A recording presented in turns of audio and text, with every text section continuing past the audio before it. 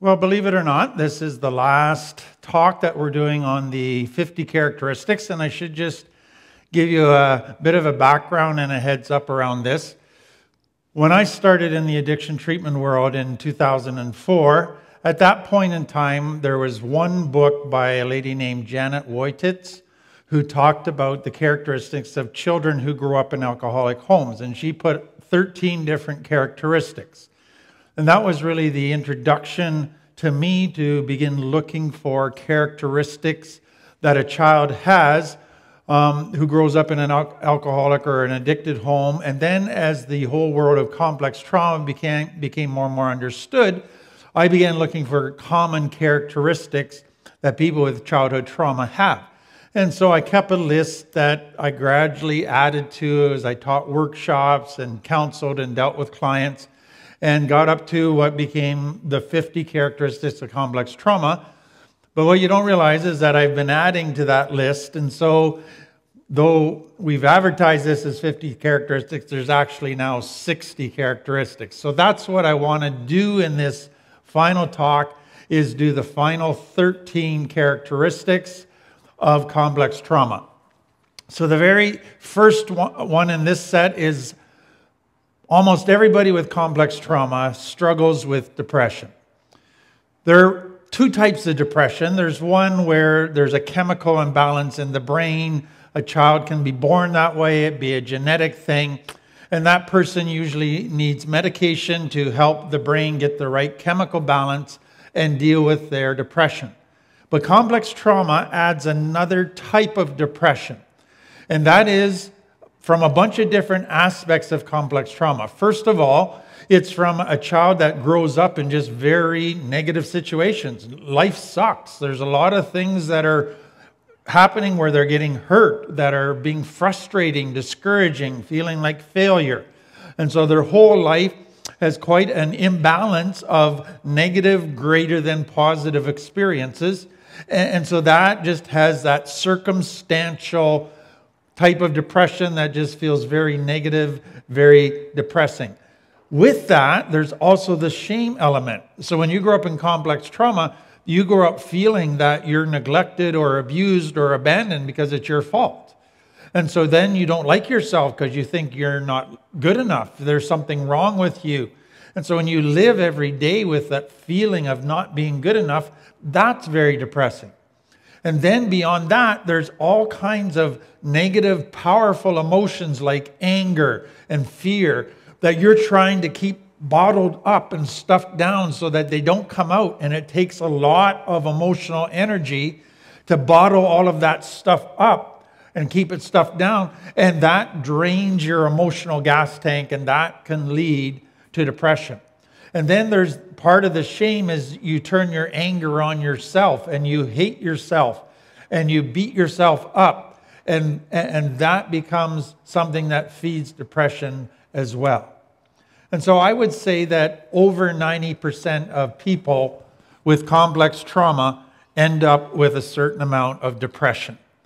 And if you take that further, most people on the more severe end of the complex trauma spectrum have struggled with suicidal thoughts. The brain cannot tolerate pain. It is always looking for a solution. And in most families that are healthy, when there's pain, that pain can be resolved so that the person can return to a place of joy. In complex trauma, the brain is looking for a way to resolve all this pain, but isn't finding one. And so the option that becomes more and more likely to them or viable to them is to end it all. And so suicide can end up in the thinking of those who struggle with complex trauma. So depression is a very, very common thing within complex trauma. The next is boundary issues. Now, when I teach boundaries, what I'm talking about to people are boundaries are the rules, the principles, the guidelines that we live by that keep us safe and that keep us healthy. So they're like going down a mountain road and there's guardrails on each side that as long as you stay within the guardrails, you're safe. As soon as you go outside of those guardrails into unhealthy, then there's going to be very painful negative consequences. And so boundaries are designed as good things to protect us and show us how to be a healthy person. Take that a little bit further. What you need with boundaries is internal boundaries, so rules you choose to live by that affect how you're going to deal with your physical world, your body, sleeping, eating, exercise, your recovery world, meetings you're going to go to, going through the steps, people you're going to avoid, places you're going to avoid. All of those are rules that keep you healthy. And then what you have to do within your emotional world and spiritual world to keep healthy. And so you make rules for yourself, and then you set up a routine and you discipline yourself to follow those routines. Those are internal boundaries. There's also external boundaries, which are two parts to that. The first is the rules that you're going to live by within relationships. So you might say, I'm not going to let somebody disrespect me. I'm not going to let somebody lie to me and stay in a relationship with them. If they disrespect me or lie to me, there's a consequence, and I'm going to either pull away from that relationship or not let them in my life as much. And then the second part of boundaries is that how close do I let people get to me? How much of my time do I allow them to take? How much do I allow them to text me and phone me when they're struggling and have a problem? So I set boundaries that control how close I let people get into my life. Now, the problem with complex trauma is it takes the good system of good, healthy rules, boundaries, and it makes it very confusing. And a lot of the boundaries that kids grew up with weren't for their best, weren't to keep them safe or healthy. They were for what made their authority figures comfortable. And so there's a lot of distortions and misteaching that they feel around the subject of boundaries. And that makes it very difficult for them going into adult life to have healthy rules for themselves, for their relationships, and for how close they let others in.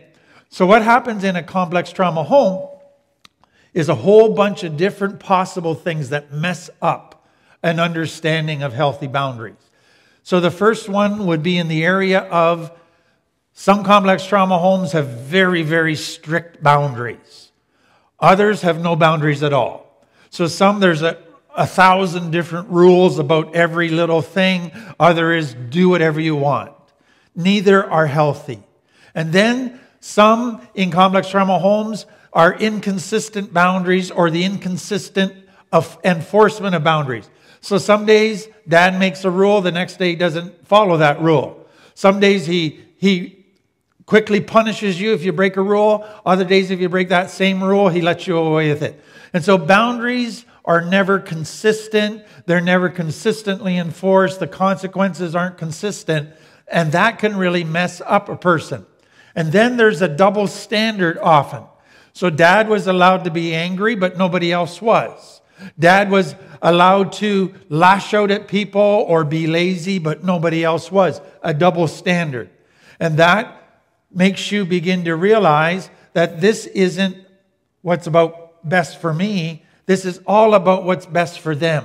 And so you're taught to adapt your life, to give up your needs in order to accommodate their boundaries, which are all very self-serving. Many children aren't able to set boundaries with their parents. So their parents can just barge into their room, go through their drawers, read their journal, their diary, and if they say no to their parents and request some space, they get punished for that. So there's certain people and they're thinking that you can never say no to. And if you do, you're going to pay for doing that.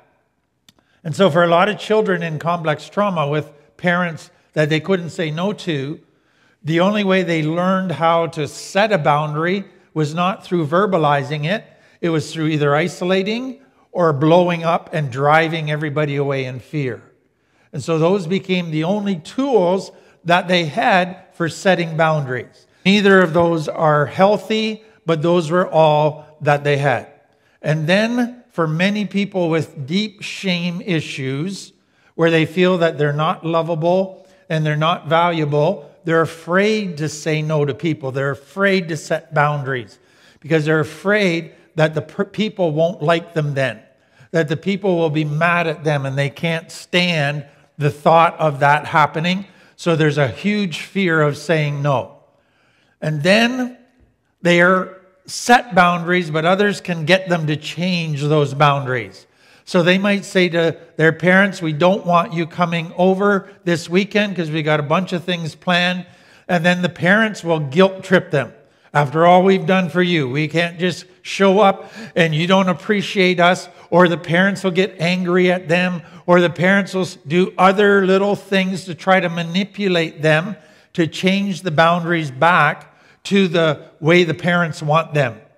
And the child is brought into those manipulation games and they give in over and over again. So they can set boundaries. They have great difficulty enforcing those boundaries. The third issue is that they don't deal well with conflict. Just about everybody that comes out of complex trauma, conflict has never been a good thing. It has never resulted in growth or change for the good. Conflict has always led to more pain. It has always been a bad thing. And many of them, because of that, grow into adult life and they do not do conflict well. They are afraid of angry people and they are afraid of conflict. So they can go in a bunch of different directions. Most will be a fight or a flight variation. So the flight is to avoid conflict no matter what, at all costs. So that it basically is peace at any price. So if somebody is upset, give in to them. Say, it's all my fault, take the blame. And if another person's upset, go around, try to make them happy. Don't deal with the issue of what's making them upset. Just make the upset go away. And then avoid the real tough issues that might get them angry again, but they're the real cause of the problem, but you never deal with the real cause of the problem. So you try to avoid ever starting a conflict, but if a conflict does happen, then you try to resolve it right away. Not in a healthy way, but just in a way to get it over and done with. And so basically it's kiss and make up. Don't talk about the problems. Let's just give each other a hug. Let's have sex, whatever to make us feel better about each other. And then it's over and done with, but it is never dealt with. And so you avoid ever starting conflict. And if you're in a conflict, you avoid resolving it in a healthy way. You just try to get out of it. Some take the flight to another extreme, and that is, if you hurt me once, I'll never give you another chance. I will cut you out of my life. So I will never have to go through conflict with you because you're just going to get ghosted. And that is an extreme example that some have gone to. The other response that many have is the fight instinct. So you come at me with anger, I'll just trump your anger with even greater anger. And so what happens for many in complex trauma is that when they saw conflict happen in their home, there was always a winner and a loser. And the loser always got punished or shamed or made fun of. And so their determination is, I will never lose an argument. I will never lose in a conflict. So I will break the rules. I will do dirty things. I will resort to whatever I need to resort to in order to win this conflict, even if it's violent, explosive, and anger. And some anger becomes one of their greatest weapons to get what they want, to give them energy, to make them feel powerful, to even give them a rush. So they don't deal well with conflict. Okay, let's move on. The next characteristic of people with complex trauma is they become super responsible, which is either they're perfectionists or super irresponsible. So what they're saying is, if I'm perfect, then people will respect me. Then people will see me as valuable. Then people will see me as lovable, and they'll want me in their life. Some go, why even bother? I'm not going to be able to be perfect, so why bother trying? So never try anything new. Never take on responsibility because you're going to fail anyways and disappoint people. So they go to the other extreme to be very irresponsible. The next one. When a person in complex trauma is a child, they often will hate the person in authority in their life, dad or mom, and they might say, I'm never going to be like my dad. I hate what my dad is. And often as a child, basically they give up their rights and they act like the mature adult and they take care of dad's needs and dad's immaturity. And he's allowed to have temper tantrums and be a selfish little child. And they make all the allowances for that. And then they now move into being in authority themselves. And all of a sudden they go, I don't have to listen to anybody's rules. I don't have to put my needs aside. I can finally get what I want. And all of a sudden they become this very selfish person themselves, and they end up becoming just like their dad. And so people from complex trauma hate people in authority, but when they get authority, they don't know how to handle it. And it ends up making them become like the very people that they hated. Next one, double standard in relationships. So you got that growing up with a double standard as far as boundaries. Now it's very easy to bring that into your relationships. And so you might say to your partner, I can go through your phone, but you can't go through my phone. I can go through your Facebook account, but you can't look at my Facebook account. And so all of a sudden, they have no boundaries when it comes to checking up on you and investigating your life, but you're not allowed to do that at all. And so that double standard does a lot of damage because basically what it's saying is I'm superior to you. I can do stuff and I can live by a different set of rules than you can. And it sets up a relationship to fail. Next, they grow up with a very distorted view of love.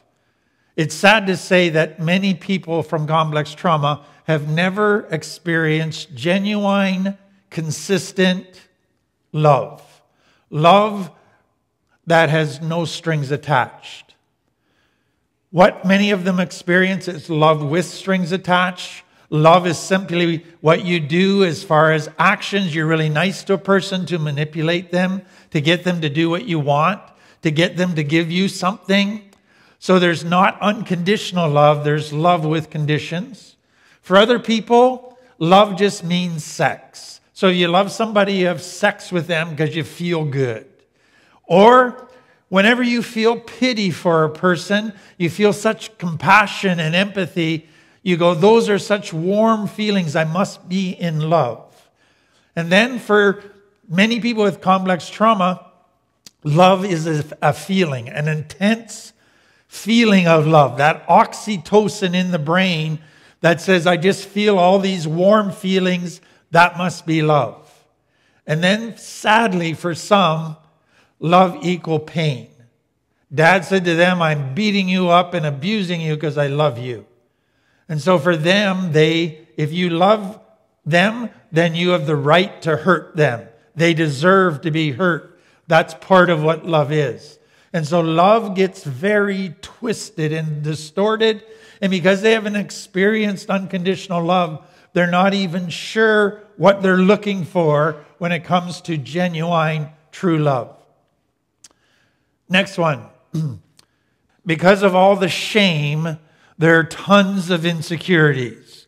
So they don't feel they have value for who they are. So their value now is based on their body or their looks. But now they're insecure about their looks because that's what they're putting all their value in.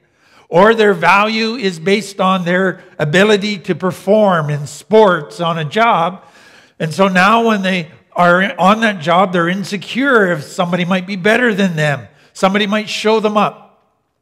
So because their value is based on externals, they live with the insecurity all the time of, am I good enough? Will somebody surpass me? And that is a very tortuous place to live. Next thing, People from complex trauma usually promise more than they can deliver. So they're the first ones when you talk to them about a way of serving or a new idea for reaching out and helping people. They go, sign me up. And they're full of excitement and passion. And then later they don't deliver on it. They don't follow through and actually show up. And so they make lots of promises and then let people down. And that sadly has a lot of negative effects when they make those promises to their kids and then don't follow through on them. The next one is they don't have a healthy sense of what loyalty is, or healthy loyalty. So they grew up in a family where they were told families stick together. We're blood. We're there for each other. We have each other's back. But what happened for many people is a couple different things that cause this loyalty thing to be confused. Number one is you never talk to others about your problems. You solve everything internally because we're loyal to the secrets of this family. That's not healthy loyalty. And then the next thing is they find that they're keeping secrets only about the bad stuff their family's doing. So loyalty means you never rat out your family. You enable them to do hurtful things and wrong things and take away all the consequences of that. And so loyalty is tolerating hurtful behavior, never requiring people to grow up and face consequences, and it gets very distorted. Whereas healthy loyalty is loyalty first and foremost to love and truth. That's my highest commitment. And if you're outside of that, I'm not going to enable you to stay there and clean up your mess and lie for you. No, because that's allowing something that's making you sicker and is making me sicker and is hurting our family. So to be loyal to a family in a healthy way, I first have to be loyal to love and to truth. So I hope what you begin to see is that whenever you're trying to help somebody by being loyal to them, even though they're doing self-destructive things and things to hurt others, you're actually being quite unloving. It feels like you're being loving because you're helping them out, you think, but you're enabling them to stay sick. You're enabling them to hurt others, affect you negatively. And so what feels like a loving action is actually a very unloving action. And that's very hard to face, but it becomes important because when a person is on a self-destructive pattern in life, they're not going to change until the pain gets greater than the reward. And as long as you keep taking away the consequences, which are the pain, in their mind, why do I need to change? And so the more you're able to let them go and experience the consequences, the higher the probability that they're going to have enough change to force them to want to change. The next one that comes out of complex trauma is distorted thinking. What I find interesting is that a child growing up in a home of complex trauma is trained how to twist their brain and believe distortions. So if they go to dad and say, can I have a friend over? They're just asking for a need to be met of relationships, but dad says, quit being so selfish. And to the child, they just assume dad is right. So I must be selfish. And so they twist their brain trying to get it around the fact that I'm a selfish person. And they believe that. And so that sets them up to develop all kinds of distortions in their thinking that really hurt them down the road. So just a couple of them to give you an example. All or nothing thinking, black or white. So it's a person that says, unless I am doing everything in recovery perfectly, I'm a total failure. I'm not doing recovery at all. And so one extreme or the other are the only options. They're not able to say, recovery, yes, I'm working at it, but I will stumble and fall once in a while, but I want to learn from that. No, that's too gray. That's too undefined for them. It has to be I'm doing it perfectly or not at all. Or you might have a person who says, you're only my friend if you support me even when I'm doing bad stuff. If you don't support me when I'm doing bad stuff, then you're my enemy. There's no middle option. There's no other way of looking at it. The next one that is very common in the distortions is the person that begins to interpret certain events in their life and jump to the worst case scenario. So somebody doesn't talk to them that day or answer their text that day, and they go to, I guess they don't like me anymore. Or somebody's not as happy around you as they might normally be, and you focus on that and you go, I think they're getting ready to leave me. Maybe they're cheating on me. Maybe they're getting ready to abandon me or end the relationship. And you jump there and predict the future from that negative perspective. And then there's an element for many people of fantasy thinking or magical thinking. So they grew up in a home that was very dysfunctional, lots of hurt and pain, and they escaped through fantasy. And what was easy for them to do is to begin to think in their mind, if only this happened, we'd have the perfect family. If only this happened, everybody would like each other. And in the fantasy world, it seems like it's true. If we just could get this one thing, everything would be perfect. Many come into recovery like that without even realizing it. They're still looking for that one thing that's going to make recovery easy and make their life perfect again. And that sets them up to be disappointed, disillusioned, and to say, what's the point? Next one. Growth for people in complex trauma. Growth and change can often result in them wanting to undo that change and that growth. Let me explain it this way. We don't change unless there's enough pain in our life that we go, I can't keep living here. And then once we get to that place, we make a change, and often we immediately see positive benefits. People are happier with us. People start to trust us. We get our job back. We get some debts paid off. We get our kids back. And we go, wow, that change was so good.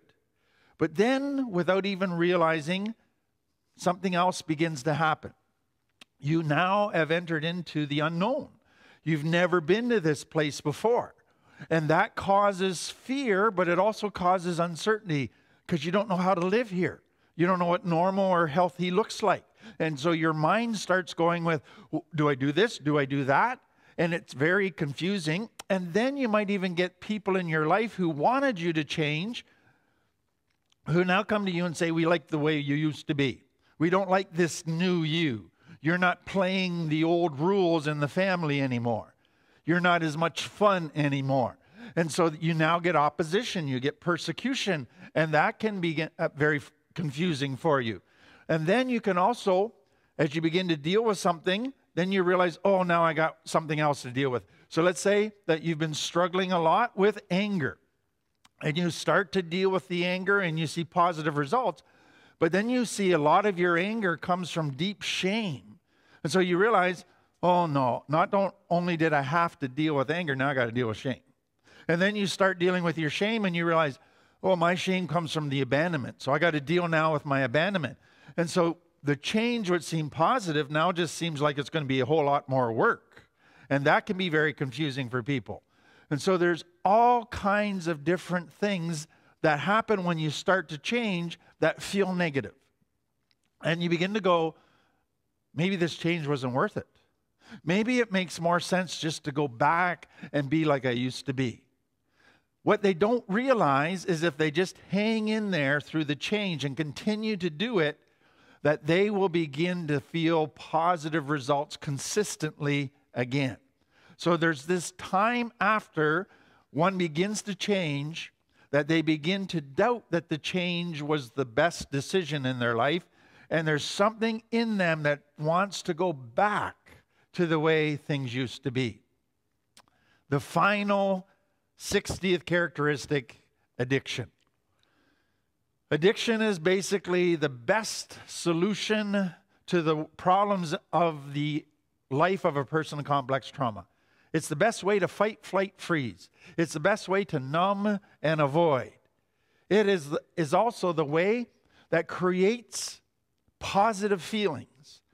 You realize that the positive chemicals or chemicals in the brain that produce positive feelings, so you have dopamine, serotonin, oxytocin, all of those good feeling chemicals, drugs can produce those same chemicals and make you feel love, make you feel good about your life, make you feel more confident, make you feel more in control.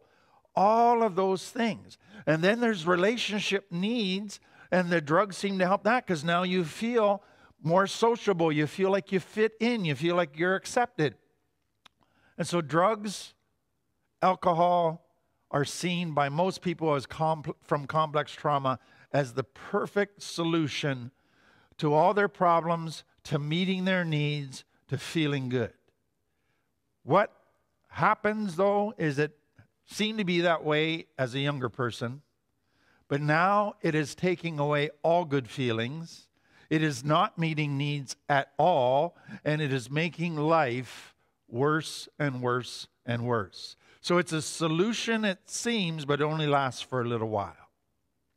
So I don't know how many of these 60 characteristics that you would check off as being true as part of your life. I don't know how many you would put down as still main big issues for you.